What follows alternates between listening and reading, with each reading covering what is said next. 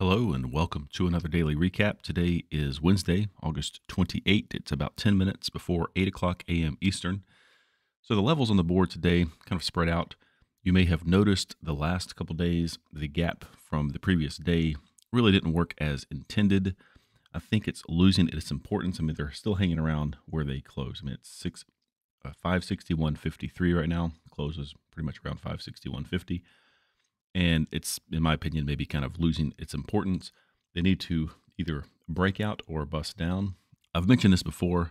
It was in the email that I sent out a few days ago that if they can get above 563.40 and close multiple hourly candles above that, they're probably likely headed up to test the former all-time highs. But if they get a lot lower than this, say start closing hourly candles below like 554 or so, then that might not be the case. But right, they're kind of in this range at this point.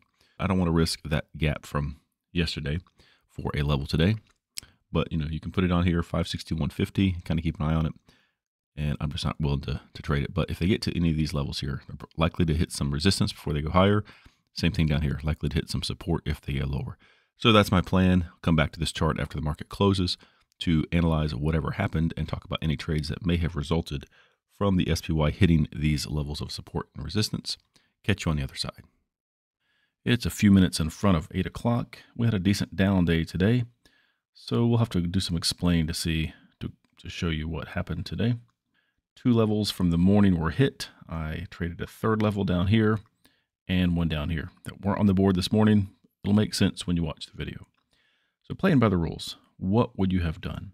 So first of all, I want to talk about the gap left over from yesterday. Did not put that level on the board. Kind of interesting that, so that would have been basically 561.50. That's what I would have put it at.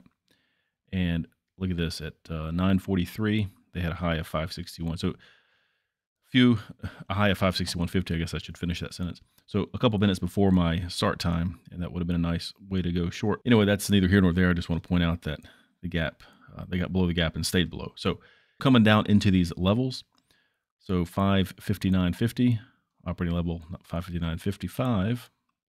Let's add 5 cents to it. I can't get it exactly, but you get the idea.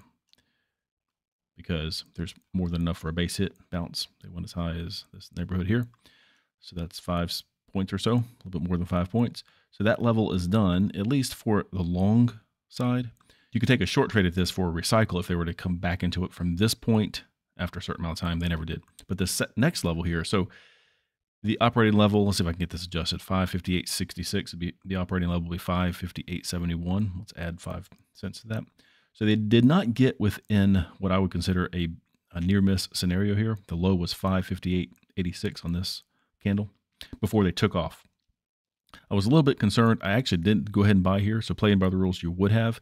I'll go ahead and put the fumble threshold where that's at, because obviously they did not bounce up here from that trade. So 558.31. So let's just put it right here at 30. So this is what you really don't want to see them get underneath and close certain candles, but they did. That did happen, but where the signal materialized, it was only 4.5 points out of the money and then a reversal, and you would have had a base on the reversal. Now, here's the thing. If you're playing by the rules, so you've been out of the money at this point, or sorry, you would have closed this trade out. You would have had a little bit of a fumble, reversal, pretty much washed out. It wouldn't have been too bad, but the point is, this level is still valid for a recycle, and enough time had elapsed from here, from 11:13, when they got out of this level, came back up into it here at 12, right after 12 p.m. So that level was 558.66. Well, we're going to adjust it down. So 558.61, we're going to subtract 5 pennies. So that is a recycle trade right there. While it looks like price is just falling down, I mean, it did fall down through this level. The point is, this level is important. How many times? 1, 2, 3, 4, at least 4 times throughout the day. There is another level down here that I actually bought again at. So I'll just go ahead and tell you what I did, then we can watch the video. When I bought 2 contracts here, kind of expected them to keep going down because of this action here. And they did. So instead of buying 4, I just bought 2 here, planning to buy 2 more, which I did. They didn't give me, so my entry point is, my average entry level somewhere in this neighborhood. They barely gave me a base hit, but I was looking for 6 points. Actually, I was going to trail some more up, thinking after this fall, they're probably going to climb up, but they continued to fall. And unfortunately, I was away from my computer. And they got, I think, within a tick of giving me my profit in this neighborhood here. And I was kind of stubborn, just waited it out and stepped away. When I came back to my computer, they were down here. Let's just watch this and I'll show you what I did. And the point is, there was some really good support down here. They didn't get to it. It was down here in this neighborhood. Definitely not on the board from this morning. Didn't really expect them to go this low. But I bought again. So I was actually long 5, and I just let this thing go up. And I was able to clear profit of it. I was out of the money quite a bit, but it's been worse. I've been out of the money worse than this before, and you just have to know where support and resistance is. This was kind of a little unprecedented. I did not expect to see this when I got back, but let's just take a look at what that looked like in real time. This is sped up quite a bit, so I may just pause this as soon as it hits the level and the trade is entered. I bought 4 right there. So, okay, yeah. So I bought 4. I'm taking 3 off just in time. And obviously in real time, it gave me a minute or more before I'm doing this within seconds. Once the trade was triggered, this was an automatic trade. So in other words, as soon as the SPY hit 559.55, I bought at the market in the E-minis. Long 4. I was going to take 3 off. Thought I could trail the remaining contract higher. And I think it did a little bit. Let's see. No, when it stopped me out, I was actually a tick or so below. So, the net 3 something points with my 4 contracts. But that's a base hit, playing by the rules. All right, so here is this one. Next level coming into play. So we've already talked about this little near miss here. It wasn't a classic near miss, but sure enough, it sliced through it. So I bought 2 down here. So my 4 is in the middle.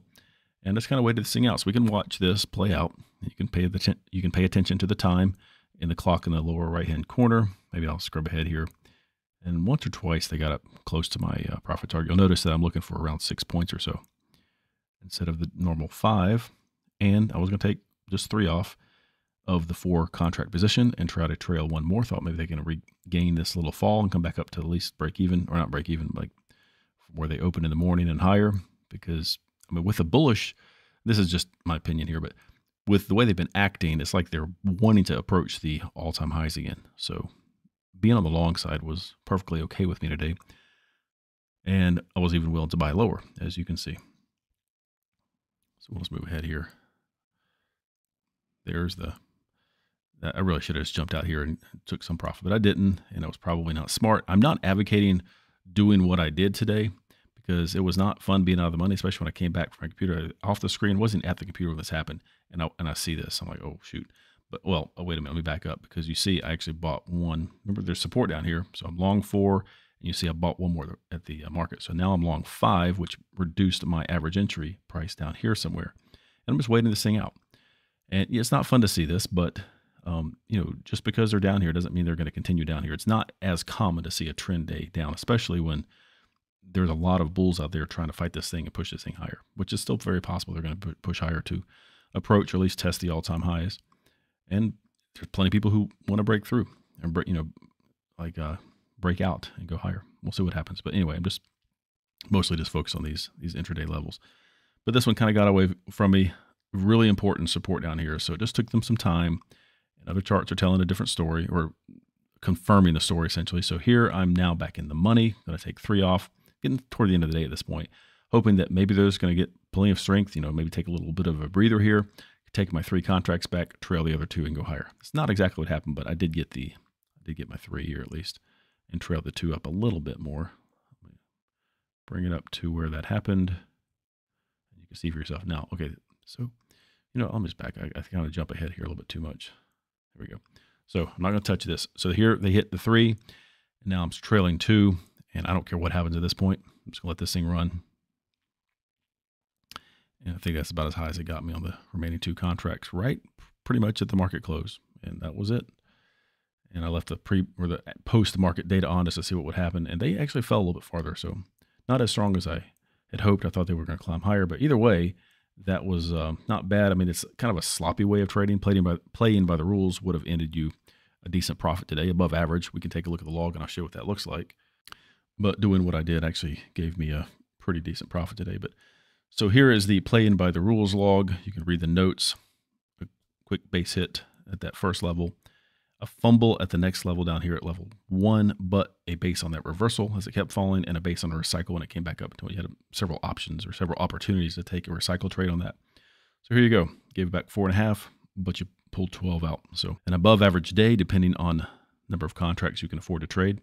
My trades were interesting. So this is the level that wasn't on the board that I identified in real time. It's up here, but in order, I didn't get a full base hit because, I took 3 off and tried to trail 1, but stopped me out a tick or so out of the money. So effectively 3 points on 4 contracts. This level 1 was averaged in with the one below it. And I loaded up basically up to 5 contracts. And that was my net gain of 13 points or so. So that's what I ended. It was actually $3,500. So it really is in between here before commissions. So that's it for today. Pretty interesting day and a couple more days in the week. Well, since we have Labor Day on Monday, well, anything can happen, but typically a Friday before holiday like that is going to be kind of slow, but they're at such an important place, important time. They may try to do something the next couple of days before the holiday. We'll see.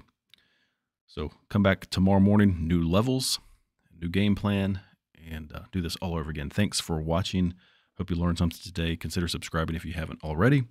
Catch you in tomorrow's video.